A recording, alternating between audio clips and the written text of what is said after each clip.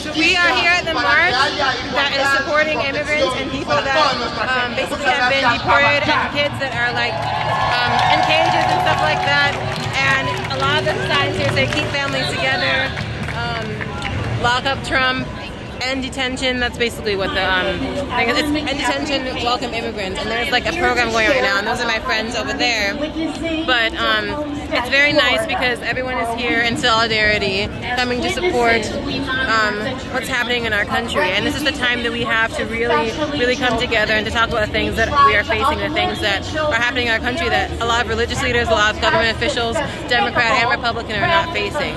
So I'll just walk you around a little bit right now so you can see. We were there. We climbed the ladders to see a wave. So people have like lots of signs and stuff like that.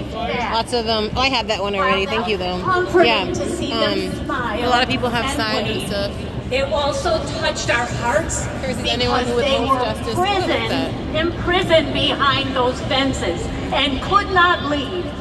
They had done nothing. But the problem that I think that we see right now is a lot of people are not standing against the things that we know are wrong because they're afraid. And one of the speeches that they just gave was talking about not fearing things that we see. Nothing. And these you can't be afraid to stand against injustice. You just can't be afraid.